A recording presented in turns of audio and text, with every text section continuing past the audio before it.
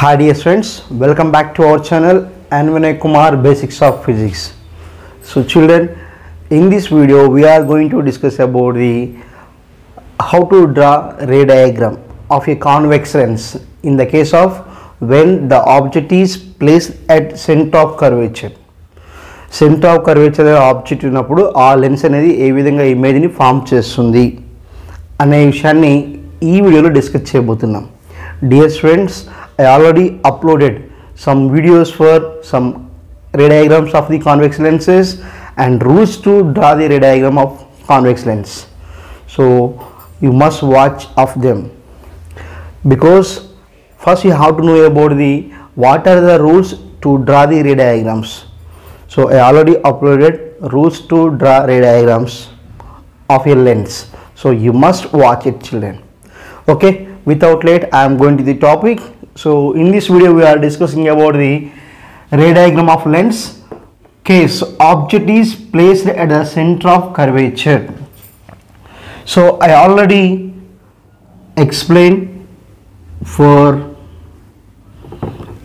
a biconvex lens on which side f1 is there, on which side f2 it is there. I already explained. So children, so this is the biconvex lens. For a biconvex lens, on right side we have as f1 and c1. Here f1 and c1. Clear? On left side we have f2 and c2. You have to remember that. Why we are writing f1 c1 on the right side of a lens and why we are writing f2 c2 on the left side of the lens. For that also I uploaded one video and that must be available in the playlist of refraction of light at curved surface. So you must watch it. So children, as for the situation here, where is the object? Object is where it is? Here the object is at center of curvature. Object is at center of curvature here. Now so we have to extend some here. Lens must we have to extend like this. Object is where? At C2 object is there. Now I am going to take one line or one incident light ray that should be parallel to the principal axis. After refraction that should be passes through the focus. Clear? That is the first light ray. The light ray which is coming from the object that is parallel to the principal axis, after refraction that should be passes to the focus point. Clear? And next thing is we have to take the one more light ray and that should be passes through the optic center. Optic center. Here those are meet at this point. They can form the image at this point. Now this is the center of curvature. Clear? So in this case we are getting the S image at the point of C1. Clear? So this is the diagram, children, for when the object is placed at the center of curvature. Object is at the center of curvature, we are getting the image again at the center of curvature only. So that's why here what I have to say, in this case we have to simply remember, if we can keep object at any center of curvature, we are getting the image on another center of curvature. Clear, children?